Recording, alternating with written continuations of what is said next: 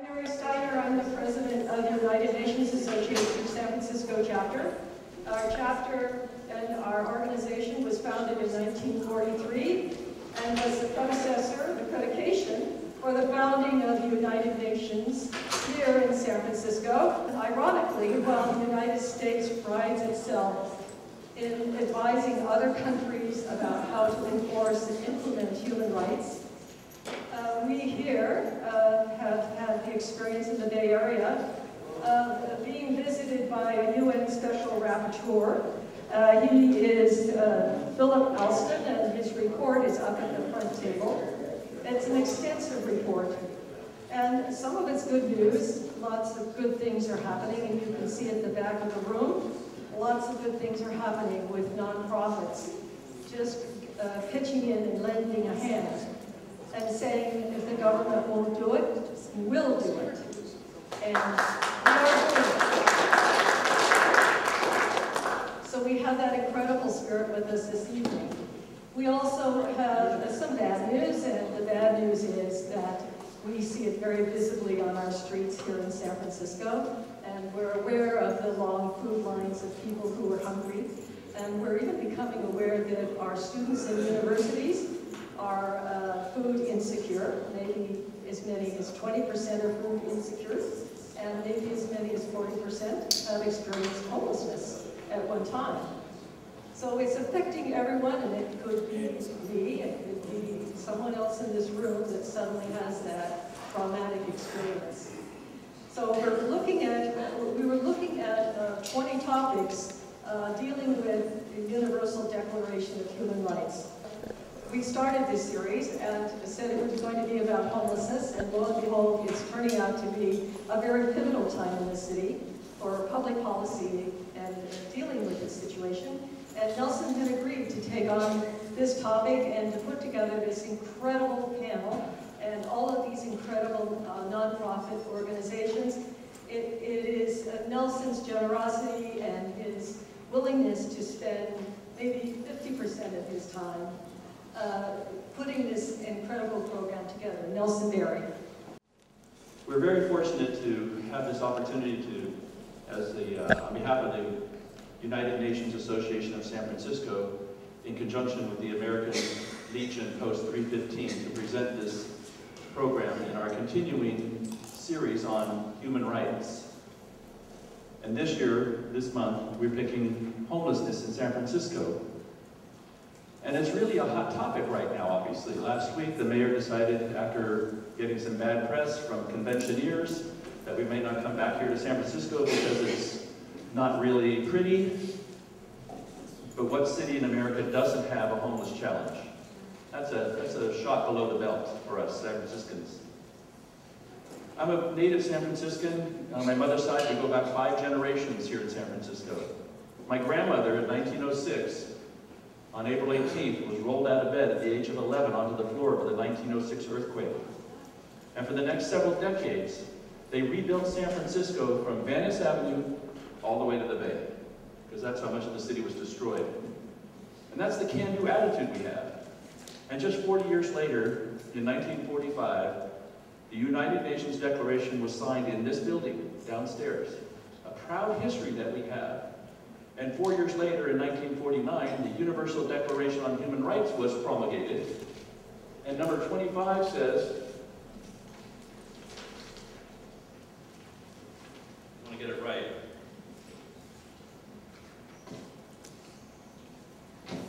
Look at the progress I'm making.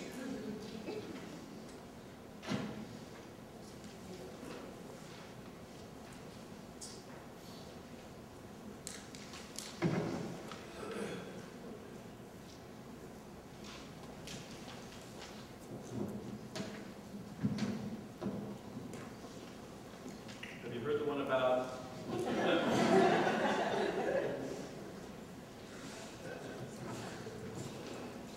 there we go.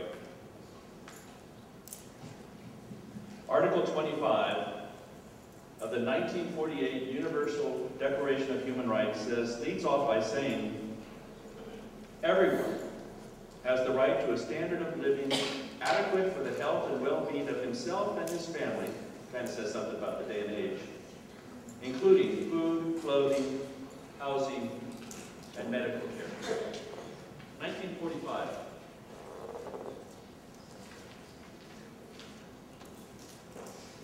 We live in a time when social services are being cut at the federal level, so more pressure is on the cities and states to pick up the slack. But San Francisco has wonderful men and women who are at the forefront of dealing with social issues like homelessness, and we have some of the best here today representing dozens of organizations that are working hard to bring some compassion and treat homeless people in a humane, compassionate way.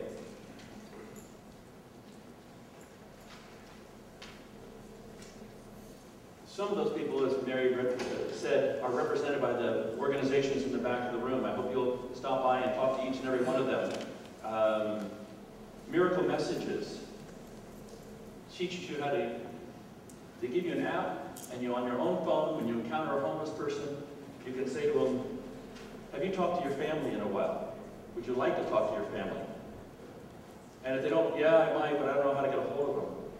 So Miracle Messages teaches you how to find people, and then you use the app, and it doesn't cost you anything. It doesn't cost you a dime. And you can put that person in touch with their family, and they've reunited many, many homeless people with their families just through that little act of kindness using a little bit of technology. And we have Project Homeless Connect, which is, I'm going to give it a general overview, but I love this organization because of what they do.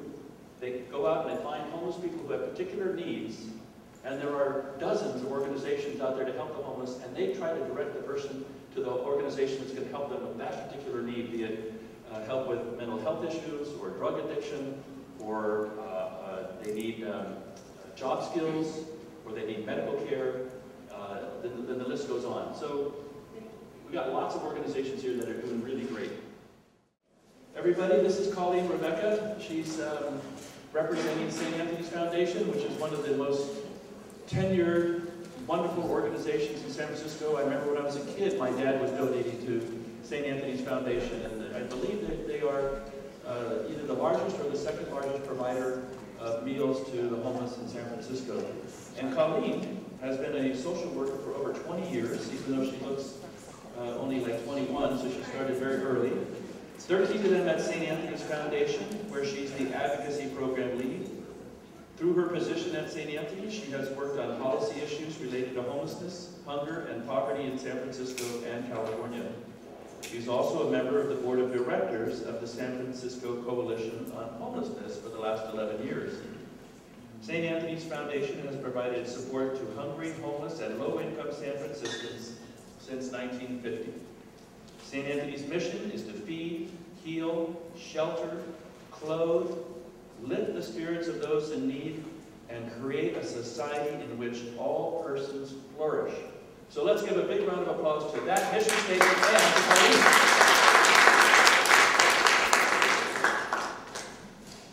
So usually I'm the PowerPoint queen, but I don't have a PowerPoint today, and I think that we can just leave this message up while I'm talking, and it'll relate to everything that I'm going to say.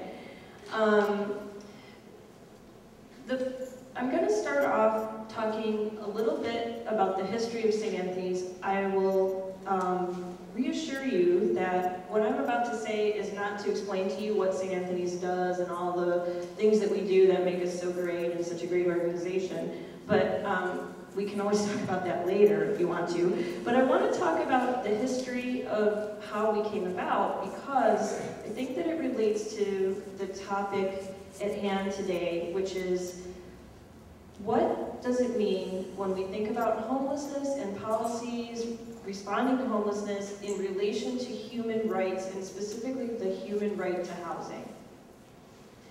So St. Anthony's started when our founder, who's Father Alfred Bodecker, he was the priest at St. Boniface Church, which is a few blocks down Golden Gate, down this way in the Tenderloin. And at St. Boniface, they had a long history, going back even to the time of the 1906 earthquake, of feeding people that came to the friary, providing food and sandwiches for them. And from 1906 to 1950, this had been going on, but it was in 1950 that Father Alfred realized, as he was observing people eating sandwiches on the sidewalk, that these are our brothers and sisters. They have the same inherent dignity that we all have, and that they should be eating around a table.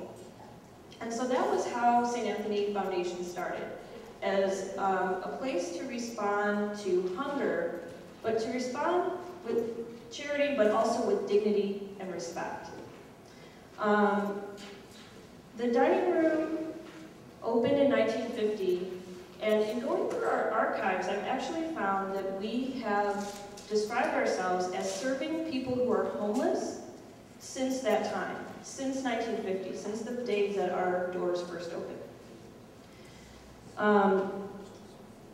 We see two challenges in this work. One is to see those who are poor, who are hungry, homeless, ill, people who use legal or illegal substances, as people with inherent worth and dignity, and deserving of attaining all of their rights in society. The second challenge is to respond to people's basic need and challenge our community to talk about why poverty exists, to promote justice, and to promote a society where all can flourish. That's at the heart of what we do at St. Anthony's, and it's rooted in the tradition of the Franciscans who started the organization. And I think that it is a nice parallel to the idea of thinking about homelessness and the response to homelessness through a human rights lens. Through first this lens of seeing every person that experiences homelessness as a person with inherent dignity, and seeing that when people are experiencing homelessness, they are experiencing the lack of the ability to attain the right to a home. And in the US, we have not signed on to the declaration that establishes these basic rights for people. But if you think about the way that we want to think about homelessness, the way that we should be thinking about homelessness and housing, think about whether or not you believe that everyone has a right to a home, to shelter, to food, to medical care, to clothing. I'm glad that at the beginning of our time together today, we recognized Philip Alston, who is the UN Rapporteur on Extreme Poverty and Human Rights, because I actually got a chance to meet him, and so did Jennifer, and so did some others of us when he came to San Francisco as part of his mission to investigate poverty and human rights in the United States. And one of the things that I will always remember about what he said when he came to visit us and came to hear from our community was, he said this: poverty is a choice. It's not a choice that poor people make.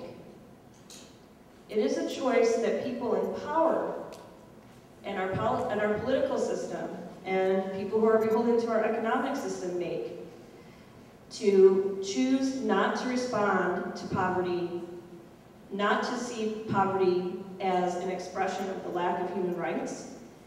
And he also said, with political will, it could readily be eliminated. And so think about what that means for a very wealthy city in the richest country in the United States. Oftentimes when we think about homelessness, and we think about homeless people, our first question that we ask is, what is wrong with them? Why is it that they're homeless? What choices have they made that have brought them to this position? What is wrong with them isn't the question that I think that we should be asking if we're looking at homelessness from a framework of human rights. What we should be looking at is the context in which homelessness and poverty exists. What is wrong with our economic system that we live in a country with systemic racism, systemic classism, systemic inequality that expresses itself not just nationally, but also in our city, in ways that are more profound than in many other places in our country. How does that create what we call homelessness?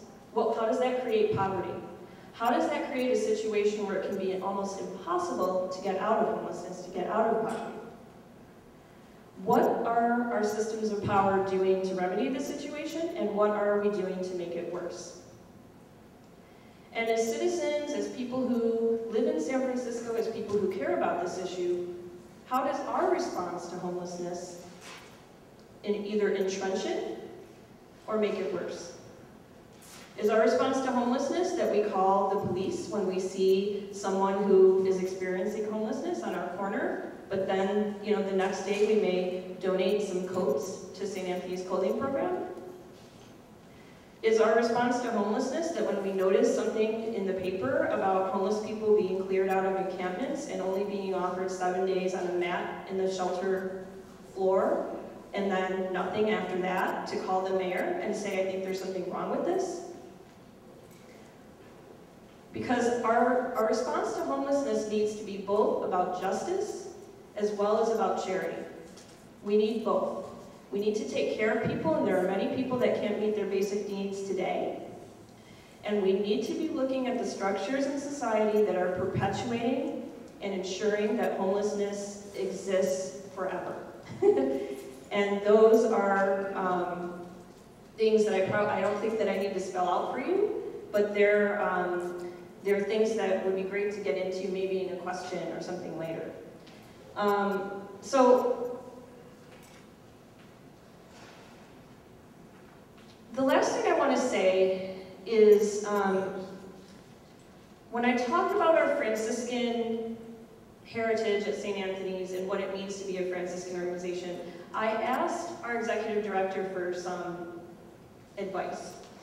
And what he told me was he felt that these two things, our Franciscan sort of beliefs and our rights-based beliefs around people being able to attain what they need to attain in society. And he said, we're encouraging people who are, when we engage people who are struggling, when we engage people who are poor, who are homeless, when we engage with them, we're not trying to change them, but we're trying to change ourselves. When we walk with those who are homeless, attending to their needs, we discover their inherent dignity, and that becomes the impetus to change the social structures that, although they may benefit us, they only continue to deny and disempower those struggling for justice. So I'd like to leave you with this thought. What is it that we need to change about ourselves and about our city, even if they may be things that benefit us, that could be something that could lead us to a path where we can actually be a city that provides the right to housing and the right to basic needs for every single person? And instead of asking if people are worthy, we're asking, what do we need to do to make this happen? That's it.